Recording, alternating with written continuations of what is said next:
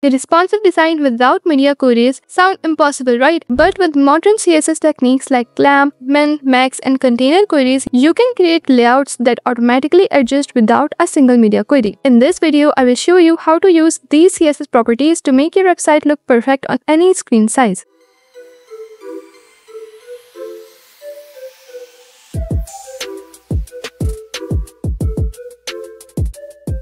So what's wrong with media queries? While they are great for creating responsive designs, they can get messy and hard to manage, especially when you have multiple breakpoints for different devices, overlapping styles that conflict with each other, constantly updating your design to match new screen sizes. But the good news, you don't need media queries anymore, thanks to modern CSS features that adjust your layout automatically. Let's start with clamp. This property allows you to set a value that adapts between a minimum, preferred, and maximum size. The value 1.5 RAM sets the minimum font size, meaning the text won't get smaller than this, no matter how narrow the screen is. The value 4 viewport width acts as the preferred size, which means the text will scale based on 4% of the viewport width, adjusting automatically as the screen size changes. Lastly, 3 RAM sets the maximum font size, ensuring that the text won't grow bigger than this, even on large screens. This balance allows your text to stay readable and responsive without needing media queries. Next up are min and max, two properties that help you create responsive sizes that automatically adjust based on the screen size. These properties are great for ensuring that elements stay within a comfortable range, whether on small phones or large desktops. Use min property allows you to set a size that is responsive but won't exceed a specific maximum. In this case, the container will take up 90% of the viewport, ensuring it adjusts as the screen size changes. However, it won't grow beyond 1200 pixels, which is perfect for keeping content containers centered and easy to read even on large monitors.